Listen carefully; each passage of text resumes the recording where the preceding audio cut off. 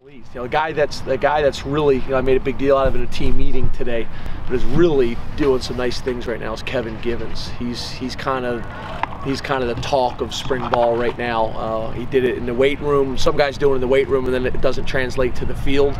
They're weight room warriors, but not really on the field. And he's really doing some nice things right now. He's just so explosive, and he's just so strong. That he's been a guy that's really stood out so far. He's over 270, not much over 270. After the first practice, you know, driving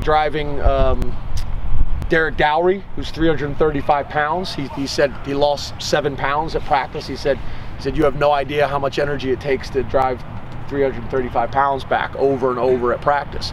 But yeah, you know, you look, there's players in the Big Ten at defensive tackle or nose tackle that are 275 pounds. He's 5 pounds away from that. His strength and his power allows him, I think, probably to be a little bit undersized and still be able to play the position. But guys, we still got a long time before the first game. So to think he's going to be 270, you know, when he's 270 now and be 270 when the season starts, I think he's still got time to put on a little bit more weight.